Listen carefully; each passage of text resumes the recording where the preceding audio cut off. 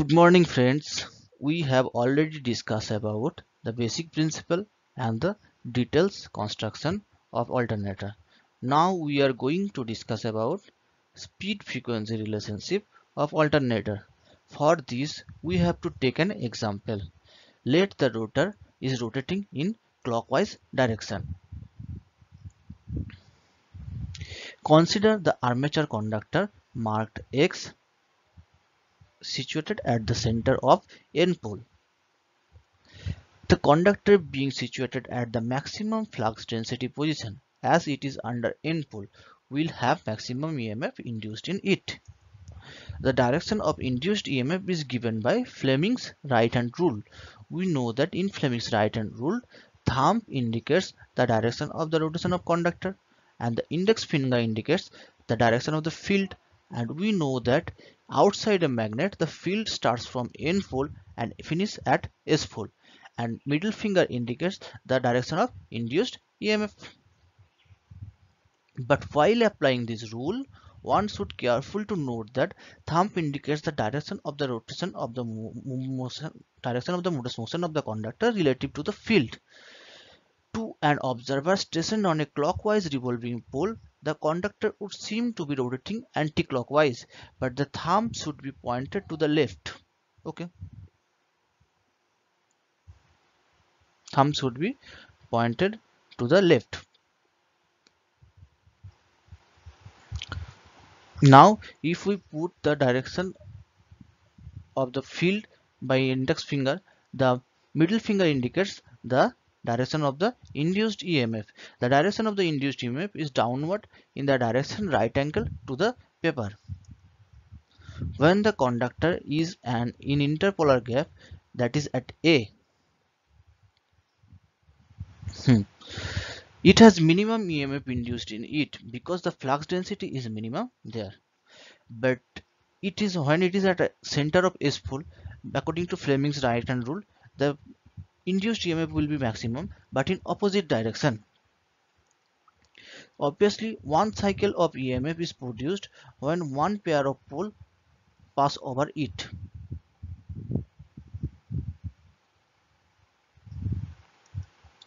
In other words, EMF in an armature conductor goes through one cycle in angular distance equal to twice the pole pitch. In the previous slide, we have already discussed that one cycle of EMF is produced when a pair of pole is passed by a conductor. So number of cycles of EMF produced in one revolution of the rotor is equal to number of pair of poles.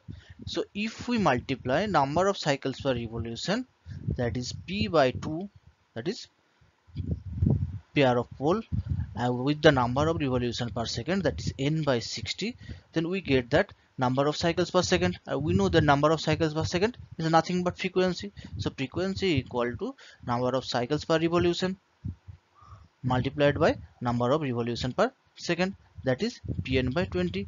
F equal to Pn by 120 Hertz. This is the relationship between the speed and the frequency. When the number of pole is 2 and frequency is 50, then what will be the speed? 3000, and that is the highest speed in India.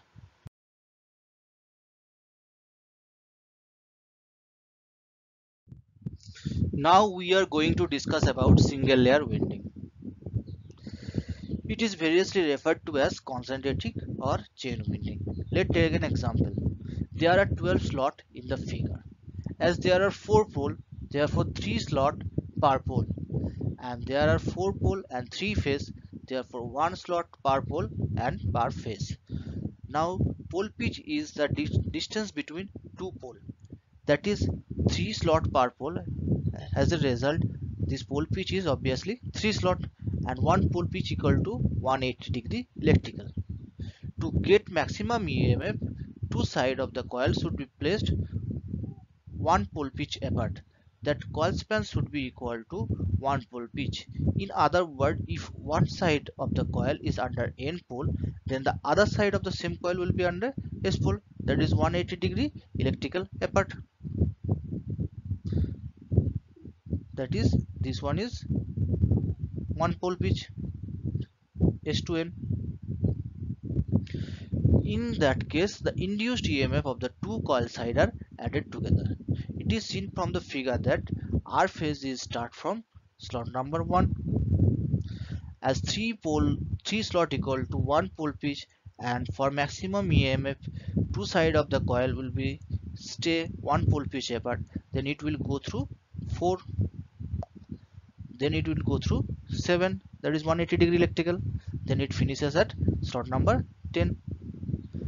Similarly, Y phase is start from 120-degree apart from R phase. As 3 slot equal to 180-degree, 2 slot will be 120-degree. That is Y phase start will from 3. It goes through 6. Again it goes through 180-degree electrical. 180-degree electrical, that is 9, and it finishes at 12. Now at blue phase will be start 120-degree electrical from Y phase, that is start from slot number 5, it goes through slot number 8, 180 degree electrical, that is it goes to slot number 11, and it finishes at slot number 2. So this was a single layer winding.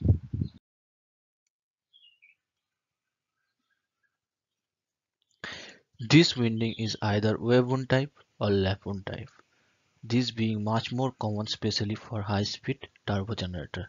It is simplest as said above, most commonly used not only in synchronous machine but in induction motor as well. Two important points regarding this winding to be noted. Ordinarily, the number of slots in the stator is a multiple of the number of poles and the number of phases.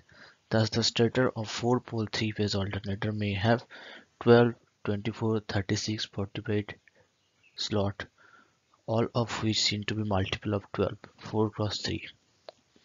The number of stator slots is equal to the number of the coils, which are all of same shape. In other words, each slot contains two coil sides, one at the bottoms of the slot and the other at the top.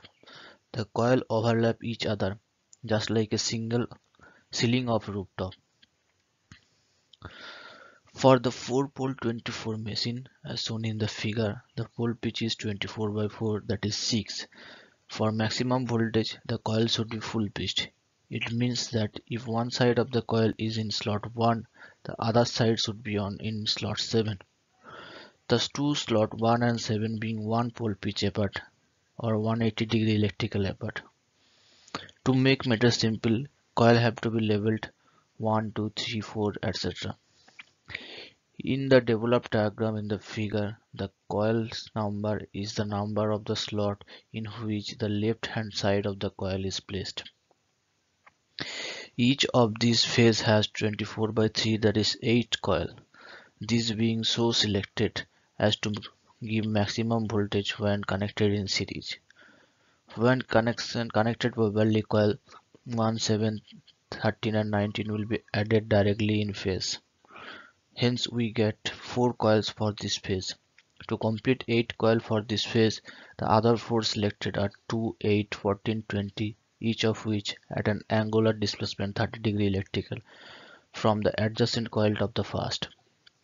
The coil 1 and 2 of this phase are said to be constitute a polar group, which is defined as a group of coil per phase per pole. Other polar group of this phase are 7 and 8, 13 and 14, 19 and 20, etc. After the coil placed in the slot, the polar group are joined. These groups are connected together with alternator poles reversed, which shows winding for one phase only.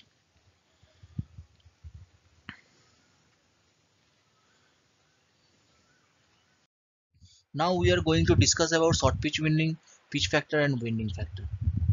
Let an example that alternator has 24 slot and 4 poles. Therefore 6 slot per pole. Pole pitch equal to 6 slot. Therefore if a coil start from slot number 1, it will be finished at slot number 7 for a full pitch coil. That is 180-degree electrical. We have this. When the coil slides are placed at 1 and 6, it is shorter pitch coil or fractional pitch coil. The coil span is 5/6 of the pole pitch. It falls short by 1/6 of pole pitch, that is 30° electrical. Short pitch coil are deliberately used for the following advantage. It saves copper, as the material of copper for the wire is requiring less. Distorting harmonic can be reduced, waveform can be improved. Due to the elimination of high frequency harmonic, hysteresis loss, eddy current loss also reduced. Now pitch factor or coil span factor, Kp or Kc, is defined as the ratio of the vector sum of the induced EMF per coil divided by arithmetic sum of the induced EMF of the coil, and it is always less than unity. Let Es be the induced EMF in each side of the coil. If the coil is full pitched, as described in the previous slide, that two sides of the coil are placed in 1 and 7 number of slot. Each has two sides, one pole pitch apart. Total EMF induced will be 2Es. And as described in the previous slide, if the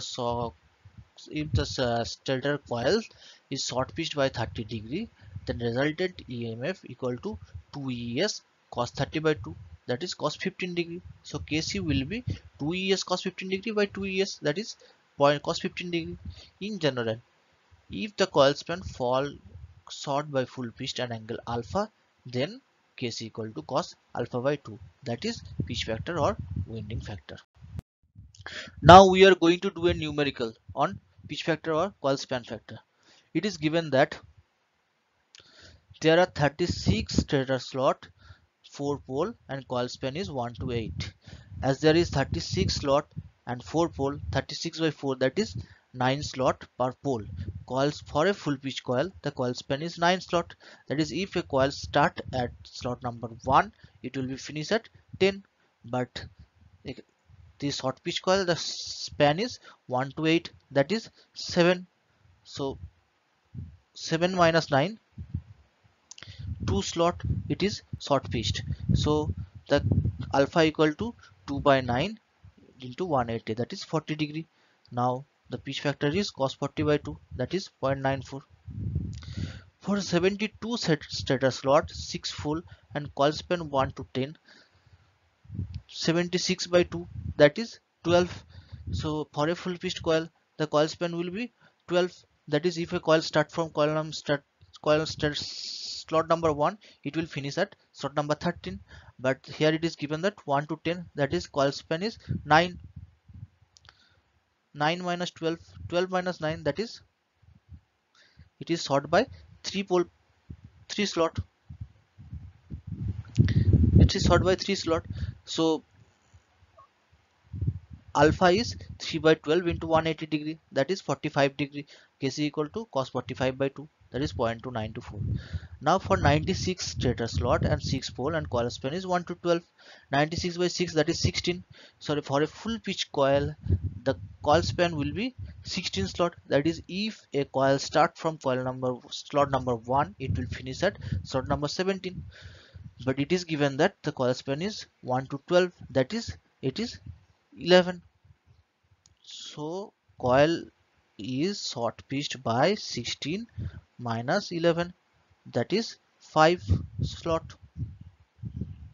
So alpha equal to 5 by 16 into 180, that is 56°, 16 minute, and Kc, that is pitch factor but coil span factor, equal to cos 56°, 16 minute divided by 2, that is 0.8282.